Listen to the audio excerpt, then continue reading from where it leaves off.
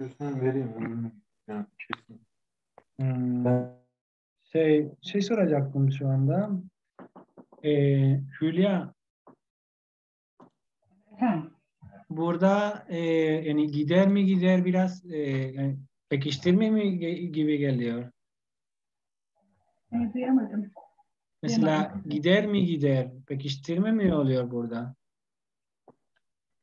Evet. Bir nevi öyle yani. Yani gider mi gider çok gider anlamına geliyor değil mi? Evet evet. Hı. Basınca göze iyi gidiyormuş. Tamam, teşekkür ederim. Entonces, sí, es prácticamente lo que estamos ahorita pensando, el pekiştirme, que es lo que estamos hablando. Prácticamente está haciendo una especie de superlativo, está endureciendo esta expresión. En este caso, gider, gitmek, acuérdense del verbo ir, ¿cierto? Gider es como va o iría. Va. Entonces ahí sería como va rápido, muy rápido. Sí, va. Desafortunadamente, Va, va rápido, muy rápido. sí, va como rápido, muy rápido. Gider, mi Como gider. rápidos y furiosos. Sí, acelera.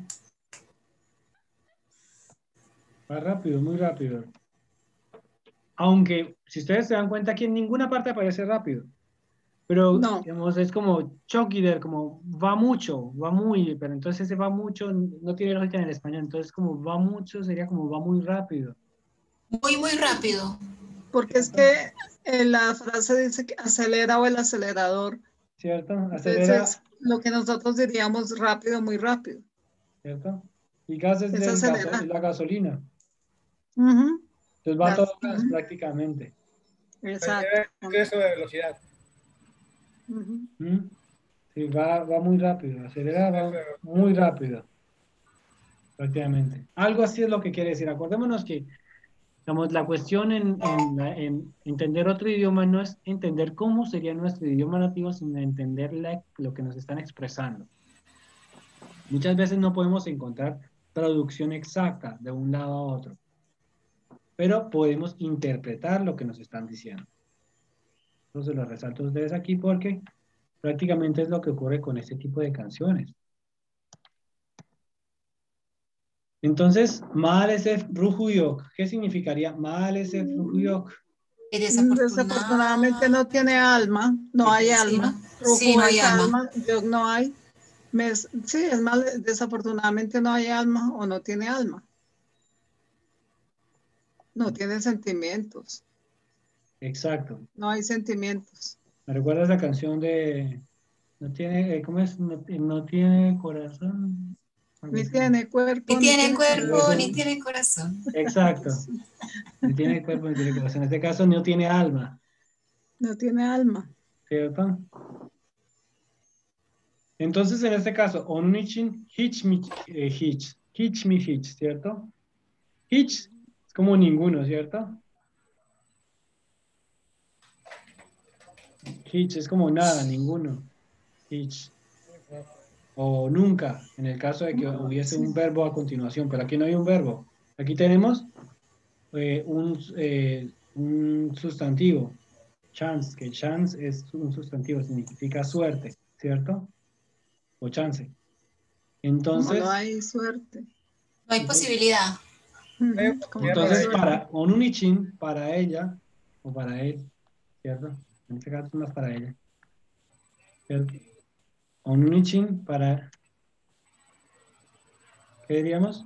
Para No hay él o oportunidad ella. para ella. Para ella, No hay suerte. hiç mi chance yok. Estaríamos diciendo prácticamente hiç mi hiç, ¿cierto? Hiç mi hiç. ¿Sería? Cuando decimos ninguno prácticamente, ¿cierto? Pero ninguno como que, ¿cómo sería el superlativo de ninguno? No existe, creo. No hay posibilidad. Sí, no hay posibilidad, ¿cierto? No hay, no existe. Para ella no hay chance. No hay ningún chance. Chance.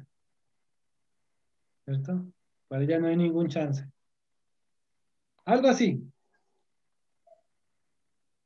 Entonces ya podemos, ya teniendo esto, ya podemos entonces tener la traducción de la canción, ¿no?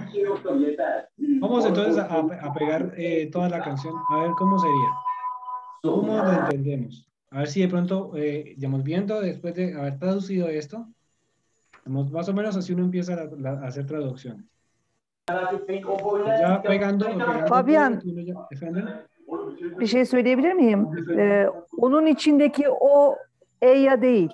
él, Onun için because of. tamam o Since zaman. he doesn't Tamam. have a soul, it means that. Tamam, por ello. Por eso.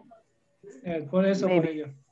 Por ello, yani onun için yani No bu eyo. Por sebepten eso.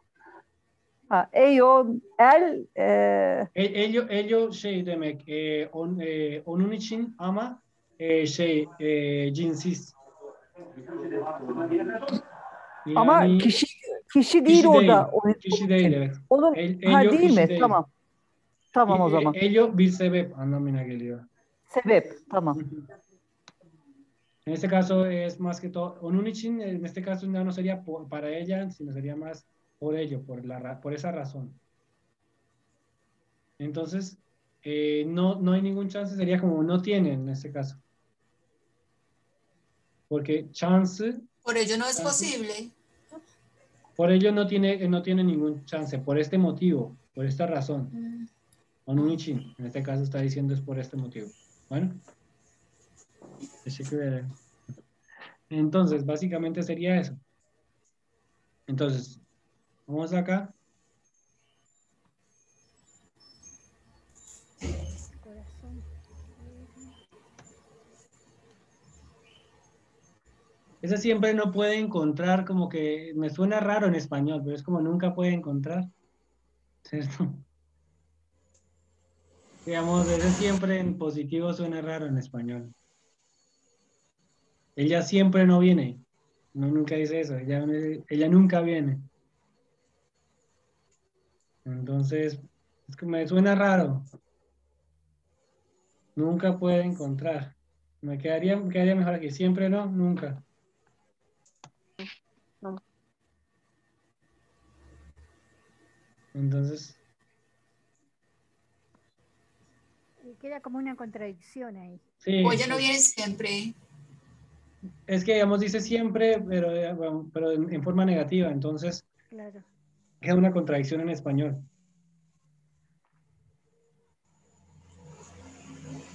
Digamos, en español no tendría sentido decirlo de esa manera. Pues vamos aquí a pegar la canción y a ver cómo sería. Ahí se me trabó esto. Muy paciencia. Vamos acá con esta otra.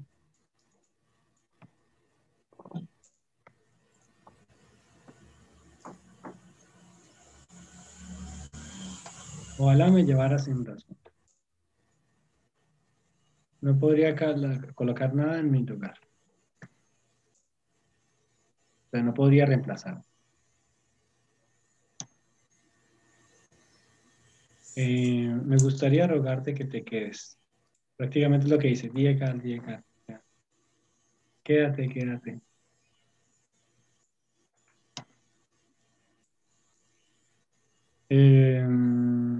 ¿Dónde está?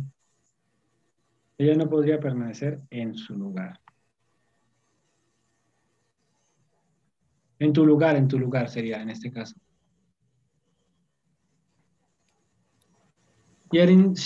Burcu, burada yerinde derken senin yerinde mi, onun yerinde mi? In place. Ama hangi yerde? Onun mu, senin mi? Onun yerinde gibi olur herhalde. Tamam, teşekkürler. Evet, çünkü yani burada hani ilk önce yani onun yerinde anladım ama sonra belki senin de olabilir diye. Ama belirtmek... Olduğu yerde duramaz gibi aslında. Tamam. O zaman doğru oldu.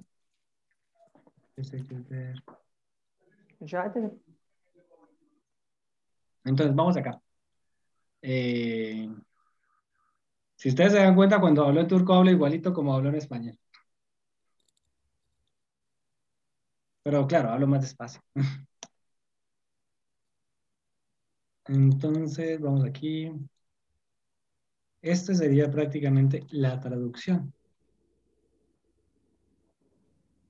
Ahorita yo voy a convertir esto en PDF y se los voy a enviar al grupo, pero entonces vamos a mirar la canción completa, pegadita. ¿Cómo sería? ¿Cierto? Pero entonces, la cuestión de, digamos, de traducir una canción por partes, digamos, es ir, digamos, trabajando vocabulario, pues esa es la idea, ir trabajando vocabulario e ir tratando de entender, de formar oraciones como la haría un turco, porque muchas canciones son como en el lenguaje cotidiano, más las canciones antiguas.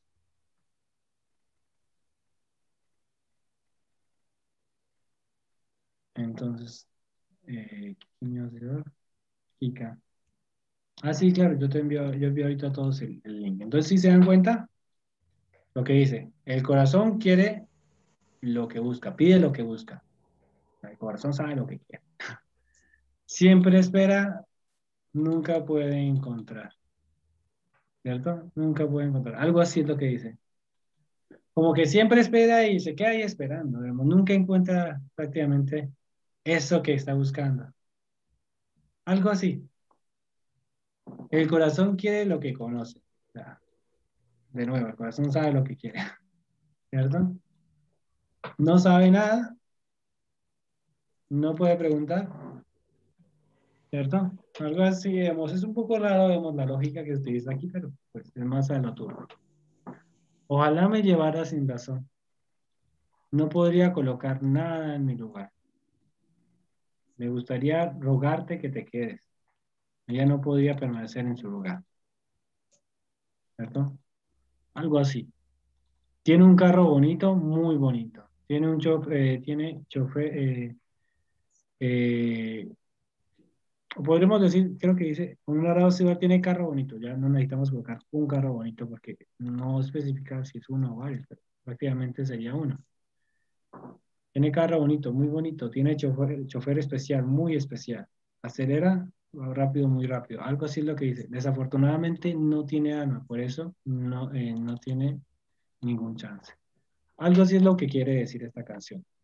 Pero bueno, miremos acá. Juniorister aradığını. Entonces se dan cuenta que prácticamente cambia un poco la forma normal en la cual se escribían las oraciones para precisamente mantener el ritmo, la rima. Hep mi bekler, hep mi bulamaz. En la traducción. Yo en un lister Esta canción se parece a una de aquí de Colombia, no, es una salsa, se parece. puede ser. Incluso puede que a veces se utilicen canciones en otros idiomas para inspirar otra letra. Claro, sin copiar, pero simplemente inspirar otra letra.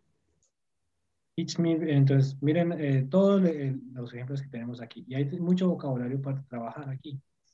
Entonces, ¿cuál es mi consejo con este tipo de canciones? Trabajarlas mucho, repasar, estudiarlas, digamos, memorizarlas si es posible. ¿Para qué? Para al mismo tiempo ir también trabajando el vocabulario y tratar de recordar qué es lo que significa cada una de esas cosas. Para ir, digamos, haciendo crecer ese vocabulario. Las canciones ayudan muchísimo para formar, ¿cómo se dice? Para memorizar, para entender un poco más el idioma y para aumentar, digamos, esa buena pronunciación que ya tienen, vamos a mejorarla. Entonces, es importante eso, que trabajen las canciones. Entonces, este es mi consejo por el día de hoy, digamos. La próxima reunión, que sería el día jueves, trabajaremos otra canción, si es posible, y también trabajaremos otro tema gramatical. ¿Les parece bien? Sí, está bien. Sí, está bien. Sí, Vale, ¿tienen alguna duda? No. No. Vale, perfecto. Entonces voy a convertir esto en PDF y se las voy a enviar al grupo. Perfecto, muchas Con las gracias. correcciones. bueno, Fabián, muchas gracias. Muchas gracias. Un gusto. Muchas gracias. Chao, Fabián. Fabián. Katıldığınız için Que estés teşekkür muy ederim bien. ve Que Dios gerçekten te çok bendiga. memnun Hasta oldum. luego a todos, muchas gracias. Muy amable. Chaito a Chao, todos, Fabi. chao Luz. Buenas Chao, Valeria, si Manu. estás. Bye, bye. Manduchis. Hasta luego a todos. Hasta luego, Entre gracias Chao, por Claudia. todo. Ay, Clau. Hola, Entre Clau. tarde.